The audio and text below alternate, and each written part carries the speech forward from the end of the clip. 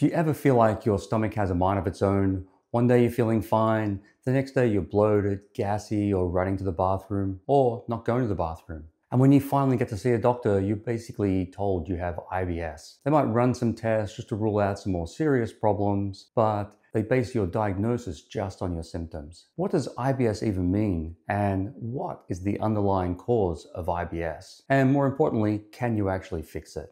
In this video, we're going to go through the main causes of IBS and then what you can do about it. So what's actually causing IBS? IBS isn't random. It has real triggers, and we'll go through some of the biggest culprits and the underlying causes of IBS. So one of the biggest ones is post-infectious IBS. So if you ever had food poisoning and never felt the same since, that's because these infections can damage the gut nerves and also disrupt the gut bacteria. So even though you may be over that initial food poisoning or initial infection, your gut is never the same since, and you end up with these long-term gut problems. Another one is gut microbiome imbalances or dysbiosis. Your gut has trillions of bacteria, but if they get out of balance from antibiotics, stress, diet, you can develop bloating, gas, and unpredictable digestion. Conditions like SIBO or small intestinal bacterial overgrowth is a classic example of this imbalance in the gut bacteria. Other ones like candida or fungal overgrowth can also be common culprits. Another one is leaky gut, which is inflammation of your gut lining or intestinal permeability.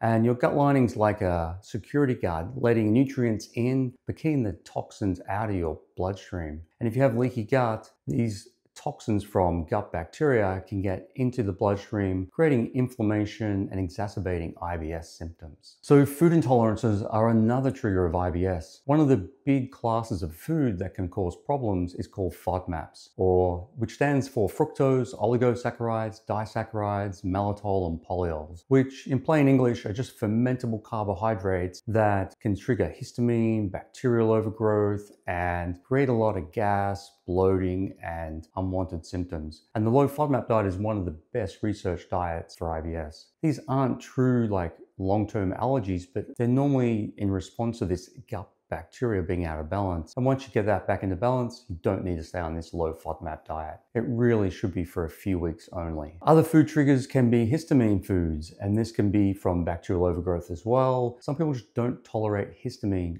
that well, and they might need a low histamine diet. Other ones are gluten, eggs, dairy. They can all be problems for the digestive tract in some people. Stress is a big trigger. Have you ever felt butterflies in the stomach when you got a speech or some major event coming up? Well, there's a massive gut-brain connection. And it's not just in your head, but what is in your head can directly affect your gut. This can affect motility and even alter the gut bacteria. So for some people, they might get diarrhea, but other people, it might be constipation. Your hormones can also affect IBS. For women, have you ever noticed around your period that your symptoms get worse? Estrogen and progesterone can influence the gut function, which can lead to diarrhea or constipation in some people. So getting the hormones balanced, especially around your menstrual cycle, can be a key to addressing IBS. And there can be other causes like autoimmune conditions, celiac, scleroderma, pernicious anemia.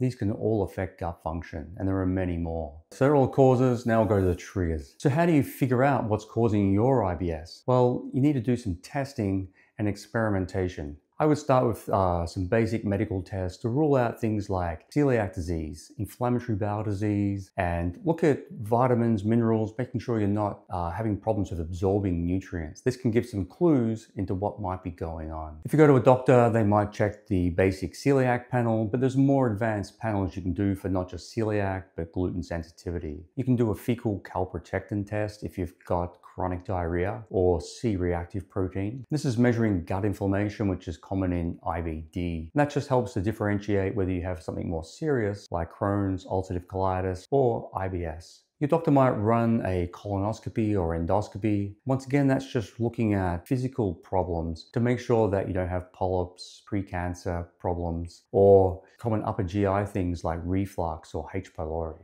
Sometimes they run some basic stool tests, but they're just looking at the more serious pathogens, and most people don't have them. The problem is, many times these tests come back normal, and that's when people are labeled IBS. It's like, well, the tests we've done are clear. You have irritable bowel syndrome. But it doesn't give you any real answers or what's the underlying cause. So what you can do is advanced functional testing.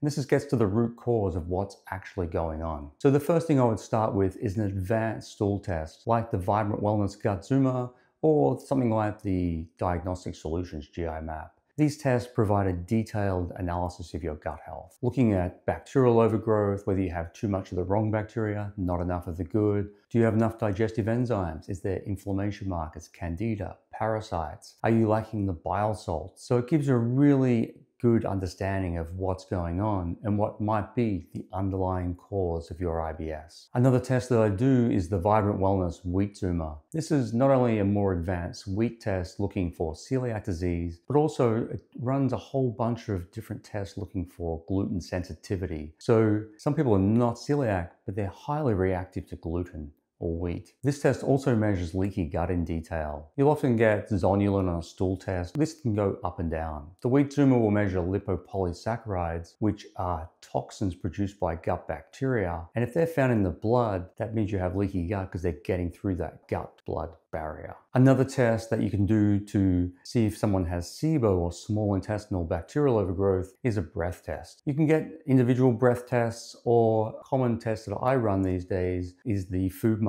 test. This is a device that you buy yourself, and the good thing about it is you actually run multiple different tests. So you can see if you're reacting to lactulose, glucose, inulin, fructose, and you can also see whether the foods you're eating are creating a high hydrogen and methane gas response as well. So the FODMAP is a great device for seeing how you're reacting to foods, but also diagnosing SIBO. Histamine and mast cell intolerance could be another cause of IBS. So you can do testing for DAO enzymes, histamine in the blood test. But one of the best ways to assess is going on a low histamine diet for a short period of time and seeing if symptoms improve. Histamine is produced by a lot of gut bacteria. So often the underlying cause is the gut bacteria, and that has to be addressed. But a short-term low histamine diet can be helpful just to get the symptoms down. So once you understand the root cause of what's causing your IBS, then you can implement a specific treatment plan. So if you've got SIBO or bacterial overgrowth, that it might involve a short-term low FODMAP diet.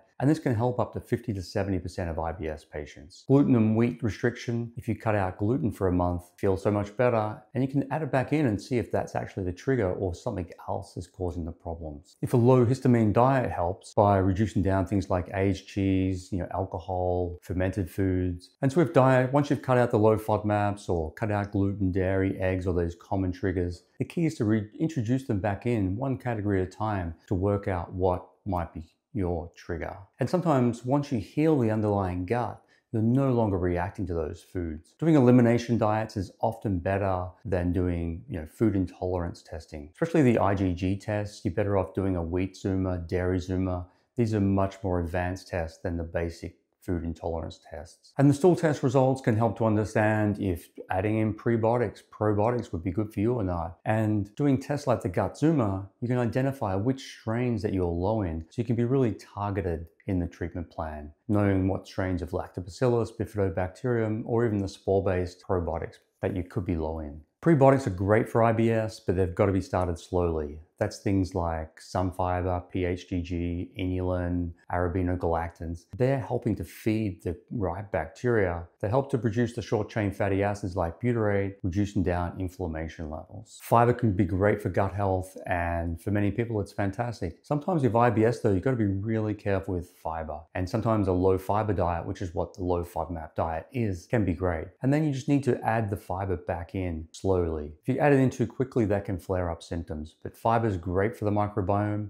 You just got to go slow in adding it back in. If you have bacterial overgrowth, the best thing to do is using herbal treatments. This can be things like berberine, oregano oil, allicin, biocidin, and you don't want to use antibiotics because they can often cause more problems than what you started with. For some people, it's a nervous system thing, and motility agents like Modal Pro, Iberogast can be really helpful. And then to work on that gut-brain connection, the Nerva app is a hypnosis app. And to be honest, I was a bit skeptical about guided hypnosis for treating IBS, but I've just seen so many clients get great results with this. And this ties back into the whole stress being a major trigger for gut issues. So other things like breath work, meditation, they can all be helpful as well. So IBS isn't a life sentence, but you need to get the right testing done to work out what's causing your IBS. So getting the right testing done, working out your underlying cause for you is very important.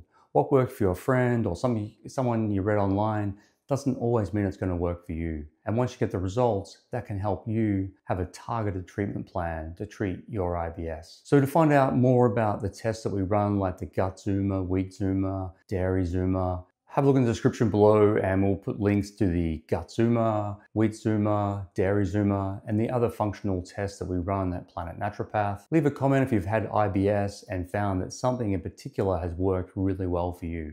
I'd love to know. And if you'd like to find out more about the gut Zuma test, watch this video and that'll explain that in detail.